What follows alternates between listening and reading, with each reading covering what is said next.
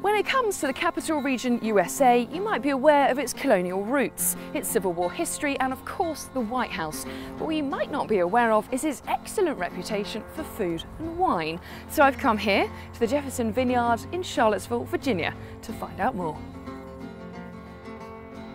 The capital region boasts over 230 wineries, and Virginia has been named one of the top 5 up-and-coming wine destinations in the world by Travel and Leisure magazine. Now, I'm joined by Chad, and quite a few of us might be aware of Californian wines, but less so about East Coast wines. Hopefully you're going to wax lyrical about some for me. So what are we going to try first of all? Well, this is Chardonnay Reserve. Okay. Chardonnay is one of the most widely planted vines in Virginia. Right. The secret to the Piedmont region of Virginia is that we make a little bit of wine, and it's very, very good, and it all disappears every single year. This is sort of typical of the finer style of Chardonnay that we see in Virginia. There's delicacy and elegance and finesse with a slightly less aggressive use of oak.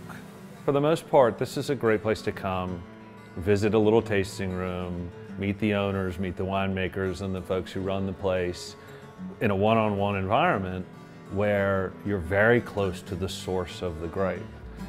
The idea here is balance, and with all things, balance of fruit, oak, acid, alcohol, to create a very complete wine that is working in perfect harmony.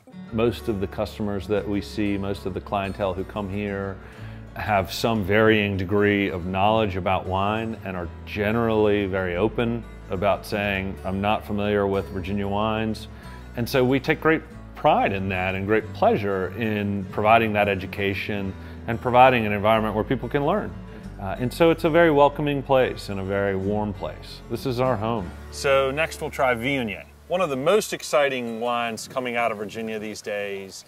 So here you'll find a similar style to the Chardonnay, in this case, almost no oak whatsoever. Okay. But instead, beautiful, bright, perfumed fruits, a wonderful acidity, again, that pairs beautifully with food. Now, for someone who, you know, usually goes down to the supermarket and thinks, I'll have a Cab Sav or a bit of Chardonnay. Sure. Why should they choose something like this?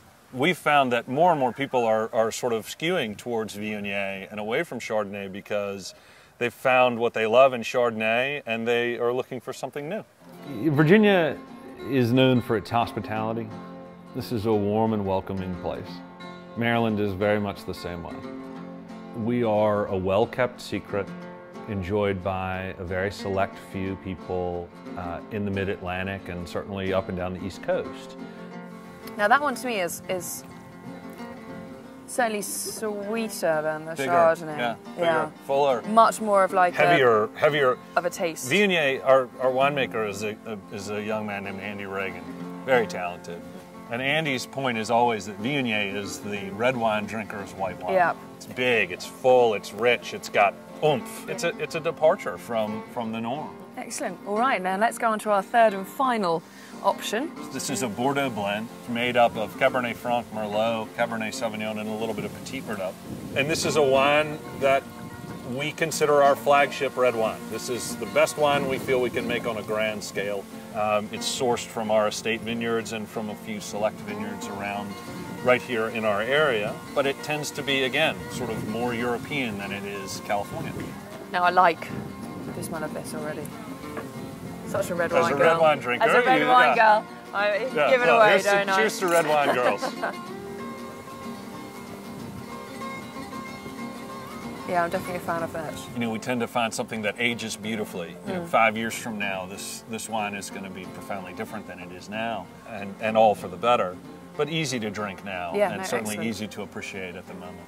This is where we live. This is where we spend our time. My children play in these gardens. And so when people come here, we are welcoming them to our home.